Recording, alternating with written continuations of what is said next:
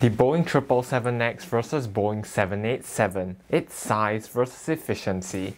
The 787 was launched in 2004 and was launched as Boeing believed the future of long haul was really in the point-to-point model, with smaller aircraft going further distances straight to their final destinations, avoiding hub airports altogether. Thus, the 787 was launched as a smaller aircraft than the 777, making it easier to fill, but with brand new technologies that meant it was more efficient and had more range. The new technologies made it around 20% more efficient, and it quickly became a hit with the world's major airlines. Pushed by customer demand, Airbus eventually responded with their brand new A350XWB, a similar brand new carbon composite airliner. However, the A350 was designed to be larger than the 787 and competed with both. The larger A350-900 and -1000 were almost the same size or the same size as the Boeing 777 models. Airbus wanted to take on the 787 and 777 with one aircraft family, with the same new technologies that made 787 so efficient, but slightly bigger with more performance on par with the 777. The largest A350, the -1000, could compete with the 777-300ER,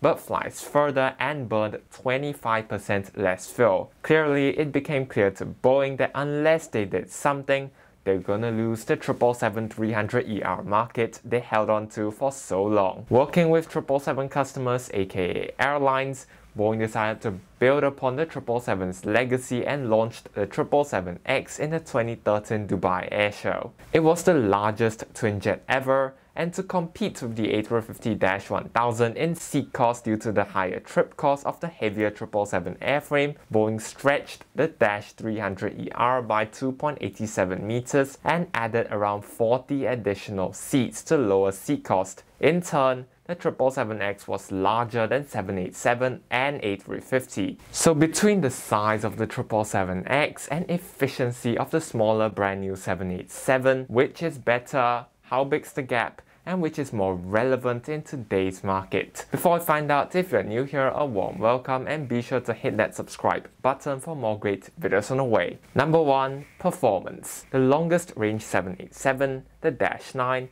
flies 7,635 nautical miles while carrying 296 passengers in a two-class layout. The longest range 777X, the smaller -8, carries around 384 passengers two-class to 8,730 nautical miles. The largest 787, the 10, carries 342 passengers two-class and flies 6,345 nautical miles. The largest 777X, the -9, carries a whopping 426 passengers two-class and flies them to 7,285 nautical miles. So all in all, the 777X models flies around 800 to 1,000 nautical miles further and carries around 80 more passengers on average. Engines. The 787 has two choices, GE NX-1B or Rolls-Royce Trent 1000 TEN. The next generation engines were launched in 2003 with a higher bypass ratio of 10:1 and a larger fan of 112 inches. Each produces up to 71,000 pounds of thrust for the -9 and 76,000 pounds for the -10. While these are new generation engines, they are not as new as the new GE9X engines featured on the 777X. 777X has only one exclusive engine. The latest generation, newest technology GE9X is the world's largest jet engine with a fan diameter of 134 inches and has a 9.9:1 bypass ratio. The engines contribute to around 10% lower fuel burn. Thrust is at 110,000 pounds each when installed on the 777X. Efficiency. The 787 being smaller, lighter, obviously has a much lower cost per trip at around 7% less. We'll compare the -9 models from both families as it's a more fair comparison. The 787-9 burns 7% less fuel than the 777-9 at around 7.18 kg per kilometer per trip over around a 7,000 nautical mile mission for both. The 777-9 over that same trip would burn 7.69 kg per kilometer. However, thanks to the added seats, the 777X does have a much lower fuel burn per seat of around, I would say, 10%. Cabins. The 787 was the first to feature Boeing's brand new Sky interior. With curved overhead bins, new mood lighting,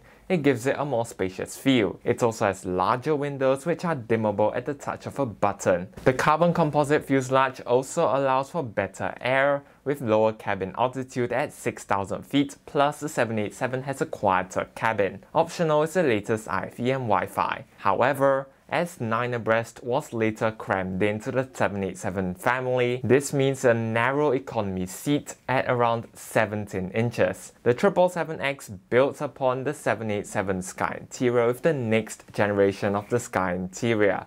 It has cathedral-like ceilings with projection mood lighting. The 777X also has the same larger windows, though slightly smaller than the 787, and the electronic dimming feature is an option for the 777X. 777X has the same aluminum fuselage as 777s, but now has a lower cabin altitude of 6,000 feet, plus more moist air, which is quite amazing for an aluminum fuselage. Also new are the new cabin sidewalls with better, thinner insulating materials. This allows an additional 4 inches of cabin width, taking the cabin width up for the 777X to 235 inches, the widest twin-engine cabin ever. This means 17.2-inch seats in a 10 abreast layout. Boeing markets 18-inch wide seat bases, but the seats all around are around 17.2 inches wide. All in all, the 777X with a more spacious cabin is a more comfortable flying experience. Advantages and disadvantages.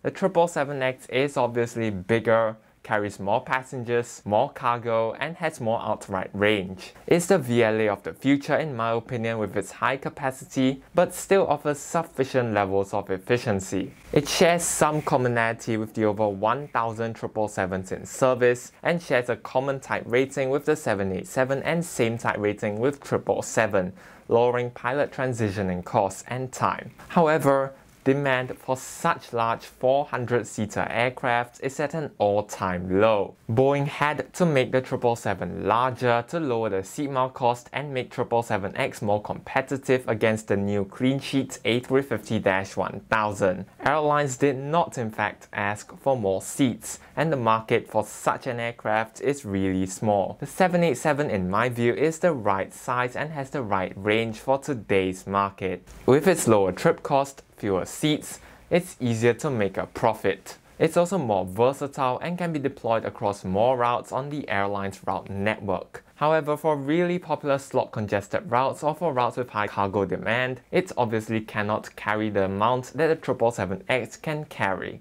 Its carbon fiber fuselage also means potentially higher maintenance costs in the long run. If there's an indication on the size of aircraft airlines want, it's in the orders they place in it. The 777X, across both the Dash 8 and Dash 9, has sold 309 units. The larger 787s, the Dash 9 and 10 we're comparing today, has sold 1,083. So what's the overall verdict? Well, the 777X is the VLA of the future and is an efficient replacement for the VLAs today. It builds upon the 787's technology and upsizes it with high performance. There is also a big difference clearly between the 787 and 777X, even though both share the same new technologies. However, today's market needs are not a larger, more capable widebody, but a widebody that's more versatile and can be deployed across more routes with low trip cost. The smaller 787 with the lower trip cost, fewer seats, is easier to fill and easier to make a profit. All in all, I reckon the 787 is the backbone of future long-haul flying and is the more relevant aircraft today.